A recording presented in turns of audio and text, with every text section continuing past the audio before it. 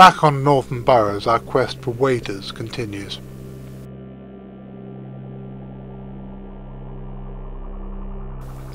Corinna and I went back about a week later, and we saw two species of bird that we hadn't seen before. First was these. I initially thought they were sandpipers, but they are the wrong colour and don't have the distinctive eye stripe. Anyway, looking at them close up, rather than through the viewfinder of a video camera, it's pretty obvious that they're not sandpipers, so what are they? But I think that they're actually dunlin in winter plumage. Dunlin or sandpiper, what do you think? I have to admit that first I think they're one, then the other, and by now I'm completely confused. Corinna and I spent the evening poring over pictures of the different types of British wader, but we really would like to ask somebody who's got a little bit more knowledge than we have. Something in the region of 5,000 people read the blog each day.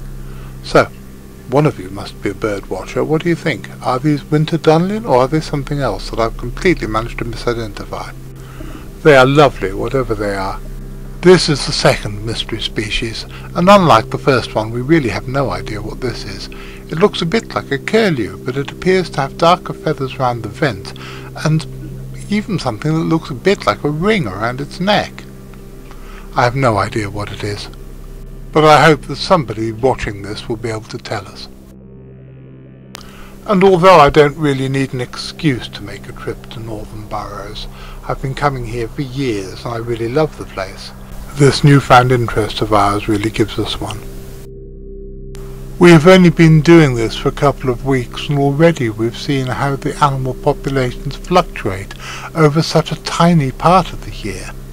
And I would not be at all surprised if over the rest of 2012, both on a macro and a micro level, we see some amazing changes in the bird populations. I love to watch these little birds skittering around their daily business. Our new hobby of watching British waders is an oddly addictive one, and long may it last. Unlike most of the hobbies I've taken up over the years, this one is relatively harmless.